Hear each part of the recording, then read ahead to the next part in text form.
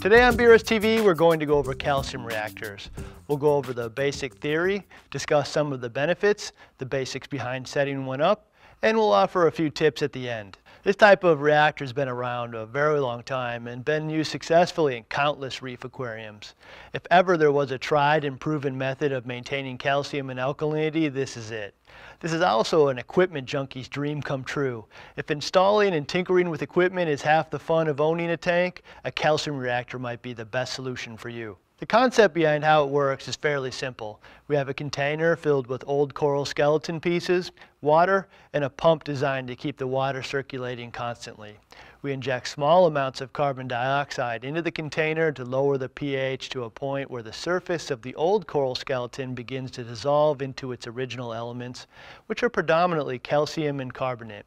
We then drip the solution filled with these elements back into the tank, where they can be used by the new corals for growth. In some ways, it seems like one of the more natural sources of calcium and alkalinity you can find. And since we're dissolving the entire skeleton, it's fairly safe to presume that we're also adding many of the trace elements the old coral took up with its natural growth. However, it's unlikely to be a complete trace element solution because it won't include all of the elements utilized by the soft tissue or the symbiotic algae which feeds the corals, known as zooxanthellae. Setting up a reactor is fairly simple. Each manufacturer will have their own instructions and features, so you should read them, but this is basically how it should work. You will need to get some CO2. If you purchased a container, it was most likely shipped to you empty, and you'll need to get it filled. This can be done at paintball fields, welding supplies, home brewing stores, or even some of the larger sporting goods suppliers. Before you go, you might want to call them and ask if they offer refill service or just a tank swap. If you just purchased a shiny brand new tank, you probably want to get it refilled rather than swap it out for an old beat up version. While you're there, ask for some safety tips on dealing with CO2 in your home. For instance, you don't want to put a tank next to something hot like a radiator. It should be used vertically, and checking for leaks is critical because CO2 is a colorless, odorless gas that can be dangerous to your health. Next, select your media of choice. Rinse it in some fresh water, preferably filter water like RODI. Add the media to the main reactor chamber.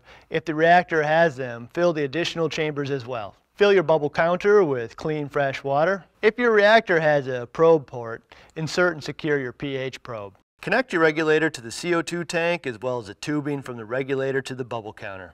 Next, connect your water feed pump. This is often something small like an aqua lifter, but it can be smaller power heads as well. We typically recommend against using peristaltic dosing pumps because there's going to be a valve on the output which restricts the flow. Using a dosing pump will result in increased pressure, which can damage the pump or result in leaks. Most aquarium dosing pumps are also known as intermittent duty and not designed to be run all day every day. Next, open the water valve, plug in the feed pump, and allow the reactor to fill with water. Once it's full, we're ready to start tuning the reactor. Tuning is basically adjusting the pH inside the reactor and the volume of solution added to the tank so that it matches the amount of calcium and alkalinity consumed by the corals in the tank. While I wouldn't call it hard, it can be a tricky process and takes a bit of practice. Each manufacturer will have different suggestions on how to do this, so check the directions, but these are the basics behind how to tune your reactor. Most reactors are going to suggest that you operate them anywhere between 6.3 and 7.5, with the most common range being between 6.5 and 6.7. We can control the pH in two ways. First, by adjusting the CO2 bubble count. Higher the bubble count, the lower the pH will be. After each adjustment, wait a few hours and test the pH of the effluent coming out of the reactor. Second, we can control the pH with a pH controller or aquarium controller. This will use the pH probe located on the top of the reactor to automatically open and close a solenoid valve on the CO2 regulator to keep the pH inside an ideal range. We suggest using both options, with the bubble count being your primary control and the pH controller as your backup.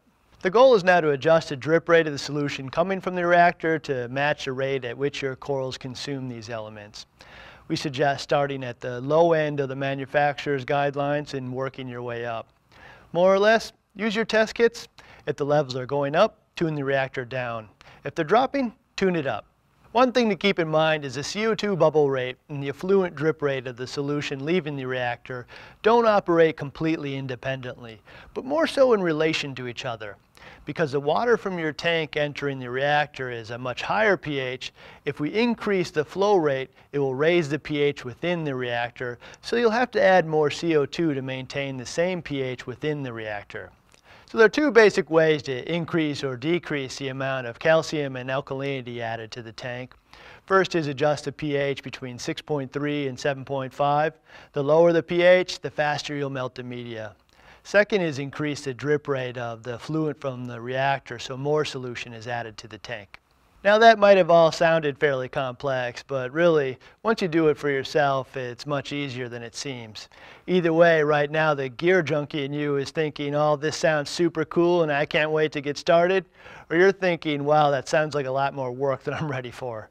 If that's the case, take a look at using TwoPart or possibly Kalkwasser. They're not as much fun, but they can be much easier to understand and use. We do have a few additional tips. We've been talking about the media as old coral skeleton, but it really comes in a wide variety of forms.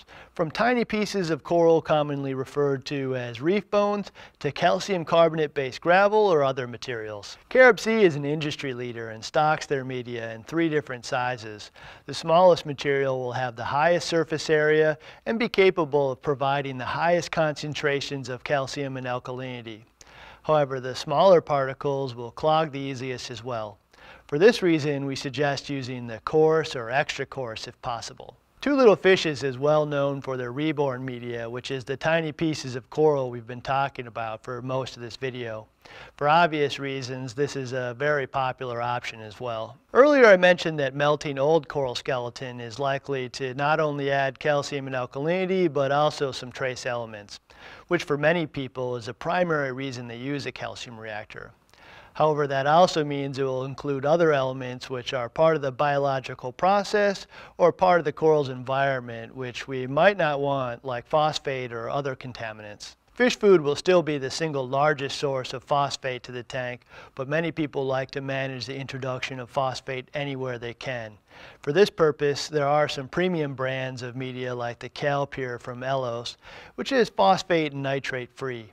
This type of media claims to be surface treated to increase porosity and solubility of the media for better performance. I think as time goes on, medias like this will become more and more popular because the purity of any material going into the aquarium is pretty critical. There's also a magnesium media you can mix in, which most people believe to be high quality sources of dolomite. Both Fauna Marin and KZ sell very popular versions of this material. One thing to consider regardless of the brand of reactor or media you select is you'll be dripping a low pH solution into your tank, so we'll drop the pH to some degree.